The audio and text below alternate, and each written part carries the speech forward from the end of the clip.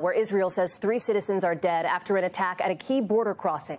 Raf Sanchez is in Tel Aviv. And Raf, Israeli officials are calling this a terrorist attack? That's right, Hallie. This attack happened at a major border crossing between Jordan and the occupied West Bank. Israeli authorities say the shooter, a Jordanian national, arrived in a truck and then opened fire with a handgun. He killed 3 Israeli workers before he was shot dead.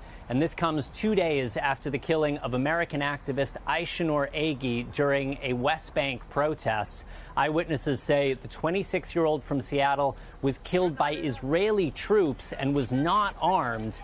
Israel's military says it's looking into the shooting, but Agi's family is now calling for an independent American investigation.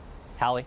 Thanks for watching. Stay updated about breaking news and top stories on the NBC News app or follow us on social media.